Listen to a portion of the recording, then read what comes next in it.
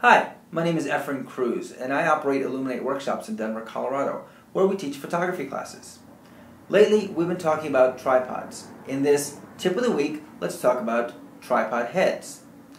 There are a number of different styles of tripods. What we have here are the three most common. We have a ball head, a video head, and a 3D head. Each have their own features and benefits. Let's go through them and see what's best for you. Starting with the fluid head. The fluid head is so called for its fluid range of motion when panning or tilting the head. It's also commonly referred to as a video head. This fluid head has a horizontal and vertical flip, which is good for still photographers who want to go from landscape orientation to portrait orientation very quickly. It's a nice compromise. The fluid head with a horizontal vertical flip is a good compromise for a still photographer who also wants to shoot video. Next we have a 3D head. 3D head has a number of different adjustments to control the frontal tilt, the lateral tilt, and the rotation of your camera. The 3D head gives you a lot more control over these three axes. It's a good tool for photographers who like astrophotography, architectural photography, and macro.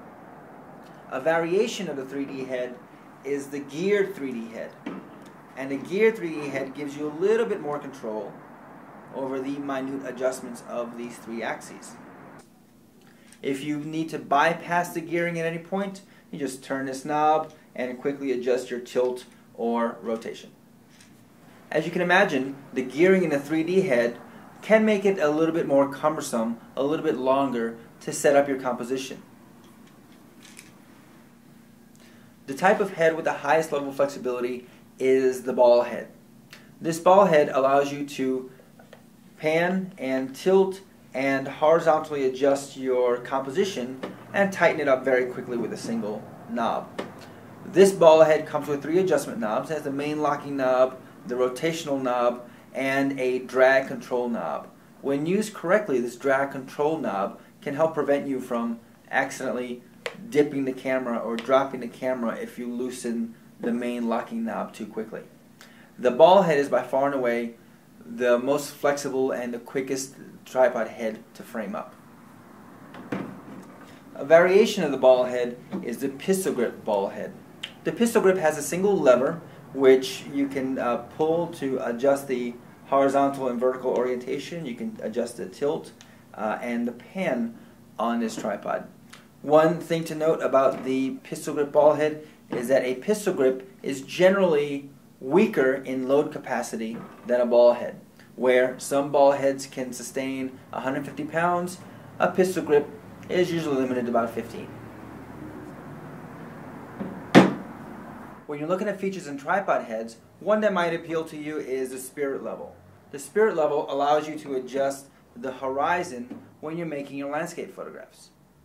Another feature which I'm very fond of are the quick release plates, which you can attach to the bottom of your camera.